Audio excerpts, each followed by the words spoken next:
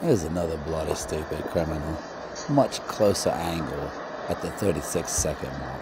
But look, just walks up right on some poor family's unsuspecting front porch and steals cushions.